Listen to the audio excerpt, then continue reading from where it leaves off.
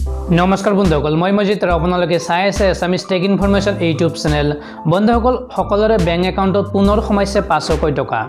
ভাৰত চৰকাৰৰ ফালৰ পৰা পুনৰ দিয়া হৈছে 500 টকা।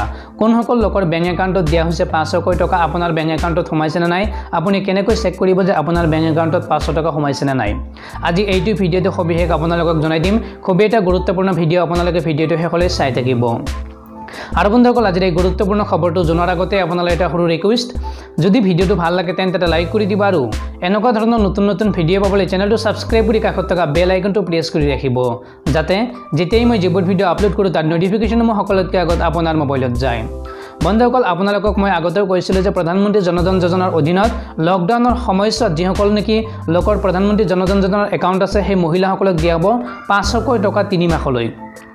তেওঁলোকৰ কিন্তু প্ৰথম মাহত 500 টকা পাইছে আৰু যিসকলে প্ৰথম মাহত 500 টকা পাইছিলে তেওঁলোকৰ একাউণ্টত পুনৰবাৰ 500 টকা দিয়া হৈছে।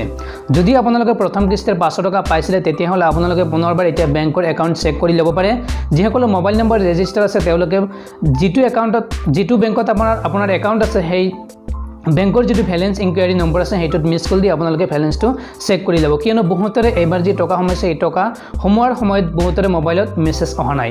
আৰু যিসকলৰ নেকি মোবাইল নম্বৰ ৰেজিষ্টাৰ নাই তেওঁলোকে বেংকত গৈ পেলাই আপোনালোকে পাছবুকটো আপ টু ডেট কৰি আপোনালোকে চাই লওক যে আপোনালোকৰ বেংকত টকাটো সোমাইছে না নাই। বন্ধুসকল যিসকলৰ নেকি প্ৰথম কিস্তিৰ প্ৰধানমন্ত্ৰী জনধন যোজনাৰ অৰ্থাৎ জিৰ' বেলেন্সৰ একাউণ্টসমূহত যিসকল মহিলা নেকি 500 টকাকৈ প্ৰথম কিস্তিত সোমাইছিলে তেওঁলোকৰ কিন্তু সকলোৰে বেংক একাউণ্টত 500 টকা সোমাইছে। মই আপোনালোকক আগতে কৈছিলোঁ যে পইচা সোমাইছে কিন্তু আপোনালোকে মে মাহতহে টকাটো উইথড্ৰ কৰিব পাৰিব, কিন্তু এতিয়া মে মাহ আহি গ'ল, সেই হেতুকে আপোনালোকে এতিয়া বেংকৰ পৰা টকাখিনি উলিয়াব পাৰিব।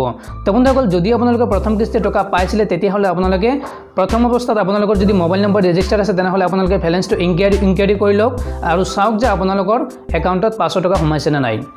আৰু যদি ৰেজিষ্টাৰ নাই আপোনালোকৰ মোবাইল নম্বৰ বেংকৰ লগত বা একাউণ্টৰ লগত তেতিয়াহ'লে আপোনালোকে বেংকত গৈ পেলাই আপোনালোকে পাছবুকটো আপ টু ডেট কৰি চাওক যে আপোনালোকৰ বেংকত টকাটো সোমাইছে নে নাই। যদি সোমাইছে তেতিয়াহ'লে আপোনালোকে কিন্তু এতিয়া এই টকাখিনি উইথড্ৰ কৰিব পাৰিব বা উলিয়াব পাৰিব আপোনালোকে টকাটো। আৰু যিসকল লোকে প্ৰথম কিস্তি আৰু দ্বিতীয় কিস্তিৰ টকা পাইছে তেওঁলোকক পুনৰবাৰ অহা মাহত আৰু 500 টকা দিয়া হ'ব, অৰ্থাৎ 3 মাহলৈ ভাৰত চৰকাৰৰ ফালৰ পৰা এই প্ৰধানমন্ত্ৰী জনধন যোজনাৰ অধীনত মহিলাসকলক 500 টকা দিব ভাৰত চৰকাৰৰ ফালৰ পৰা।